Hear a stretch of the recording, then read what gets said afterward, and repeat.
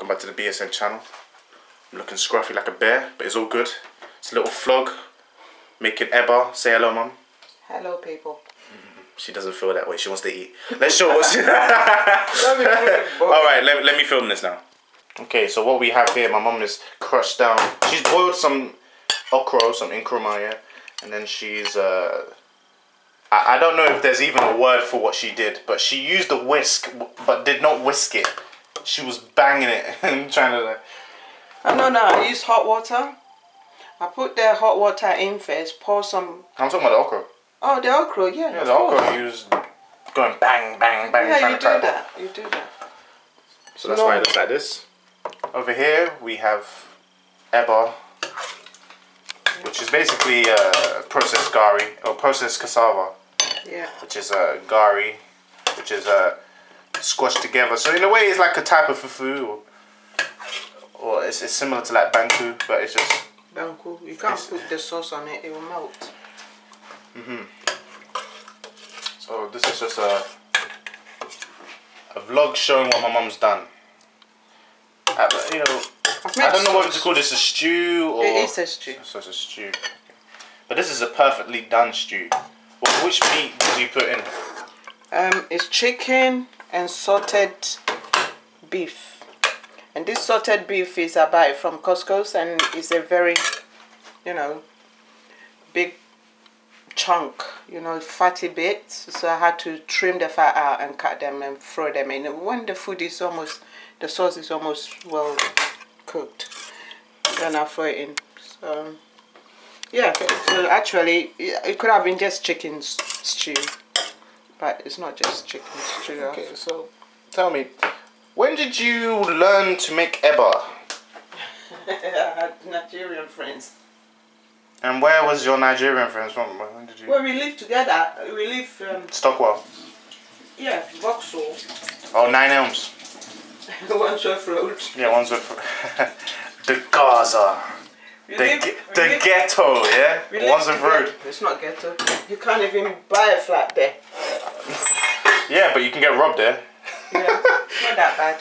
Yeah, it's not as bad as it used to be, let's be honest. Yeah, so... So yeah. was this before crack came out? I don't know. Crack. I've never heard of it. What I'm saying is when crack came out, the crime accelerated. People started dying. People started getting... crack? Crack cocaine. It changed the whole nation. Oh, okay. And then when I was born, it was full of crack babies. People who had addicts as parents. But, you know, that generation's recovered now. The next generation is not like that anymore. So whoa, it's hot. So anyway, back to how you learn how to make Eba. Yeah, hot water and garri. Okay, so what did you teach? Did you teach them how to make fufu? They eat the fufu, but they don't know how to do it. Oh, so you used to exchange recipes?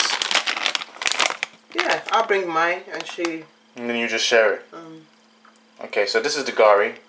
There's many different brands that do gari. This is quite a new brand, to be honest, TRS.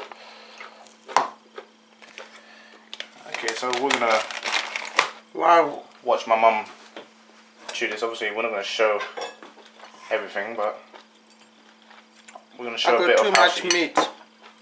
Oh, enjoy yourself. Come on, enjoy yourself. Enjoy yourself. I don't like too much meat. I have to take one out. Why are you lying for?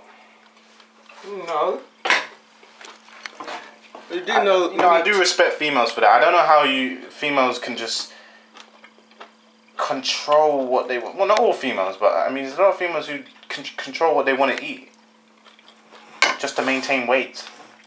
See the slope here, and it's not too much. I like it that way. Eating the okra, all the food I'm eating is processed food, right? So the good one in it, you know, is going to do something in the body properly for me. Surely it's not the garri at all. The garri is the starch and is, you know, carbohydrate, sugar. But you know, you're gonna have a lot of people say, "Oh, it's cassava, it's bad for you," blah blah blah. Well, you know. No, we would have killed all the Nigerians then. Well, not just Nigerians. Yeah, cassava. Cassava's in our children. Food. Yeah, of course, the starch. It probably would have killed the whole of West Africa. Let's be honest about that.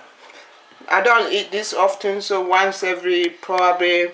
Yeah, but at the same 10 time, years. listen, this is processed gari. Yeah. So it's being processed. I'm not saying it's the most healthiest thing in the world, but it's a way of filling yourself up Of course. and not dying of hunger. Yeah. I know when I was younger, we go to boarding school in secondary school. We have to go with Gari, plenty Gari. And what secondary school did you go to? Do I have to say? Sunyane. At BA. So was that the name of the place? Sunyang. Sunyane Secondary School. For girls, yeah? No, mix. Oh, it was mixed, yeah? Oh, okay. Yeah, that's where my brother went first. Oh, your twin. Oh, the dish is so nice. Even though the Gari is not going to do much in my body, if anything, it's going to do a bit more damage. Don't worry, just enjoy your food. It's not. I've got the okra, which contains the iron.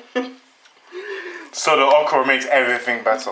Obviously, I'm not going to say anything bad about okra because I know there's an okra gang out there that they don't want me to say bad things about okra. So I won't say anything bad. We all love okra. Okra, whoever that said they've never eaten okra is a liar.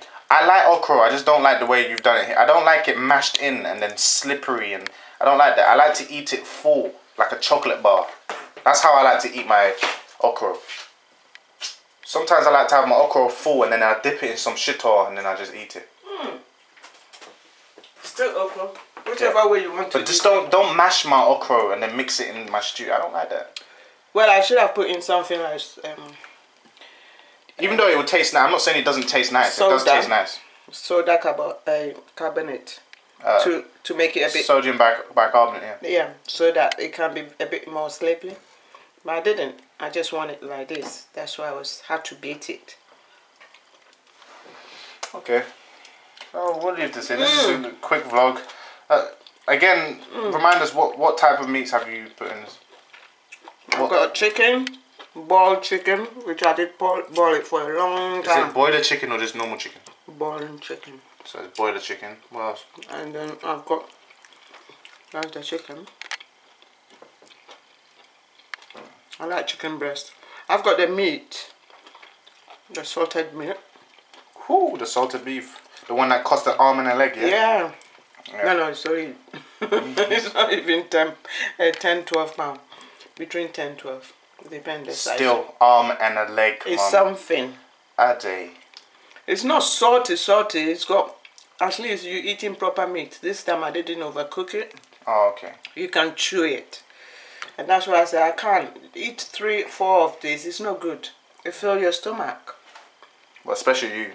The meat, yeah. Since you come out of hospital, you've just been. Yeah, I can't eat too much. But you've been trying to, though. I'll give you that. Especially Christmas time. I did more dessert. More dessert than the main food. This is nice, people. Look. Thank you for watching me. Even though you can't see my face. Yeah, so you can chew like my uncle. See that? Or chew like me. I'm enjoying it. Have you noticed the Gari is still there? I'm taking this little amount to eat and make sure this will go in my tummy first before this finish, because I'm not going to be eating this fast. There's a possibility that I might probably leave half of that, but this will go in my belly. It's lovely. Oh dear, this is nice. I have to do it again. Okay. Look. You gotta hold it. You gotta hold it here. Yeah. Yeah. See the redness of the salted beef. Cheese. And it hasn't even got salt in it. I thought you said it was salted beef. The moment you cook it, that's it's gone. Alright, so you don't need to add too much salt when you're cooking. No. Okay, so I'm gonna show the stew once again. Then we're gonna end this. She's taking more. I want stew. So we come home. And chili.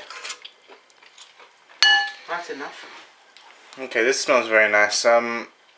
It's you know, the same ingredients for making a curry. It's just my mum didn't use a pan, a frying pan. She used a pot. You have to be very skilled. Make sure there's not a lot of water content. Otherwise, you see the oil right there. That's what you're aiming for. That sort of oil right there. Don't worry, I didn't touch the food. I didn't touch the food. With your left. I didn't touch the food. I know. I'm not gonna lie. I remember when I was young, I accidentally touched on my left, and I thought the whole world ended. Well, from the sound of my mum's voice, it sounded like the world ended. Even my dad was like, "What's wrong with you? You only touched the food."